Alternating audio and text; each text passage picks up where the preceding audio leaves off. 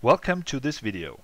In this video we will show how you can configure individual complex systems in a SOREL controller. We'll do so using the weather-compensated heating controller XHCC as an example, which has 11 outputs before summer 2017 and 13 outputs afterwards.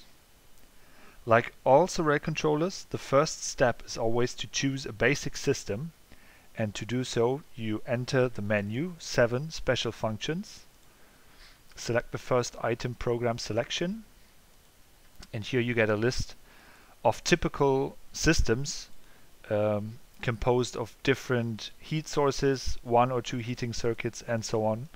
But for this purpose here I would just select a very simple system with a combination storage and 1 mixed heating circuit.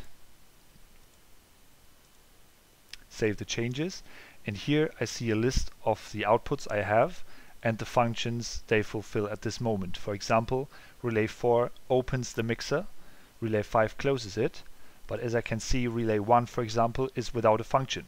So to change that I select this relay, I get a list of available extra functions which are already pre-configured, and in my system I have chosen I might use a heat source like a burner for example. So let's add a burner. Below it always gives a brief explanation of what this function actually does. So now I switch it on. I can change the sensor for the burner if I want to, but I'll just leave it like that for now.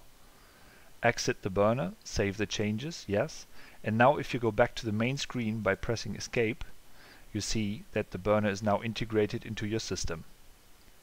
So as we've seen, if we go back to special functions, I see that we have additional relays still without a function, so I can do the same for another function. Select relay 2 for example. I might add a second heating circuit. I have some universal functions available as well, like a general temperature difference, a thermostat function and so on. But I could also, for example, add a second heat source like a solar thermal system, let's say. So again, I press info, use output to control a solar pump. Yes, that's what I want to do, so I switch it on. I leave the sensors again, so I just exit solar, saving the changes. And again, going back to the main screen, I see that also solar has been integrated. So at this moment there are about 23 extra functions available, which are partly specific like solar and the burner, and partly universal like a temperature difference and thermostat function. And you can repeat this principle that we've just seen over and over until the system is complete or all outputs are used.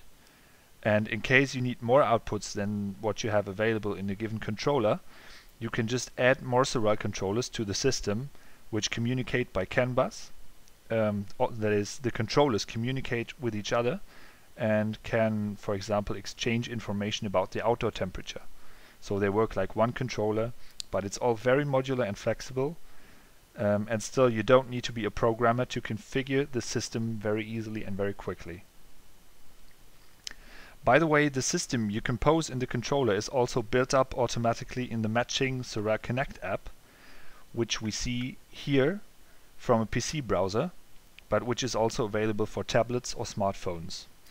Inside the app you have some more features beyond the visualization, like remote control, some energy statistics or a service screen, which are all accessible by the navigation bar on the top of that page, but the app itself is now not part of this video.